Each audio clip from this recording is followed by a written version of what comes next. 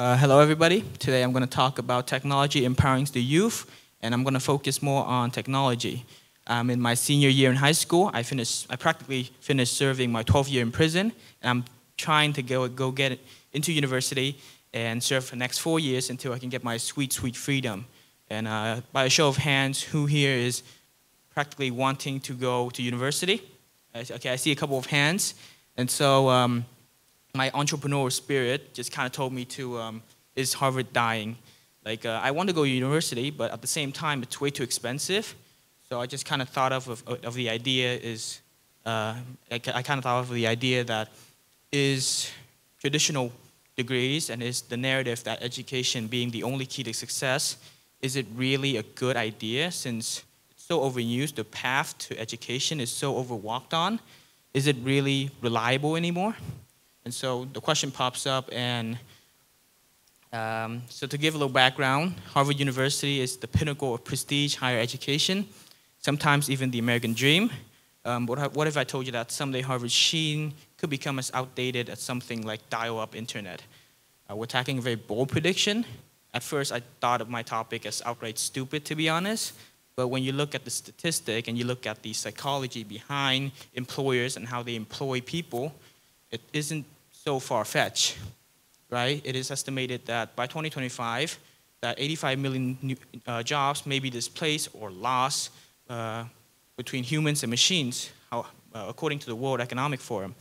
However, the same reports also suggest that 97 million new roles could emerge and are more adapted to this new task distribution. The future calls for skill sets that transcends role memorization, because automation and AI are making normal memory jobs disappear and pretty low effort. And so it's pushed us into this realm of traditional thinking, critical thinking, creativity, and resilience. And so what does this really mean? What does the AI revolution has to do with our jobs? Most people aren't too concerned about different jobs being lost, but as medical diagnostics, data analysis are becoming automated, what should we do, right? We should focus on what matters. That is innovation, resilience, and the ability to innovate and inspire, something that you just can't really download onto a chip, or maybe at least not yet in this new era. Your adaptability, creativity, and ability to learn on the fly are some real MVPs on any resume. Funny story, a couple months back, I went on LinkedIn. Are anybody familiar with LinkedIn?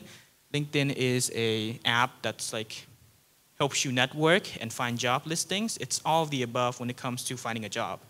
I was looking for a part-time job, and I saw that Netflix was hiring programmers, and they were hiring people regardless of their degrees. So regardless of their educational background, if you pass the interview, which is really hard, you'll get in. And so these multi-billion-dollar companies are going into, of hiring people with degrees, without a degree. Is it kind of far-fetched? But when you look at the statistic in America, only 27% of college grads work in a degree, work in a job that is related to their major, according to the Federal Reserve. So employee looks for skills. And so to match this trend, certain alternate education models are popping up every now and again to meet our needs to alternate education models and help us with skills. And so you got courses like YouTube, edX, Coursera, this is just to name a few. As access to these courses balloon in popularity, the exclusiveness of the Ivy League in this case, but university in general, deflates. And so these courses, they're not just teaching theory, they're real scenarios. And so another point is, in the US, $1.7 trillion are student loan debts, and so grads are shackled in this debt, and which can cripple their financial start. We can compare that again to these courses that cost practically a fraction of the cost. And so what is the next step for students?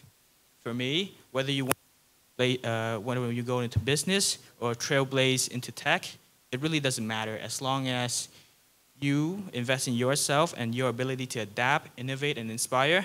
That's the main point. the whole topic of is Harvard dying, it really doesn't matter as long as you invest in yourself, invest in your ability to think, because in this climate, your ability to adapt, innovate, and inspire, and your mind is the ultimate currency. And so if you got this far, thank you for listening, and always invest in yourself.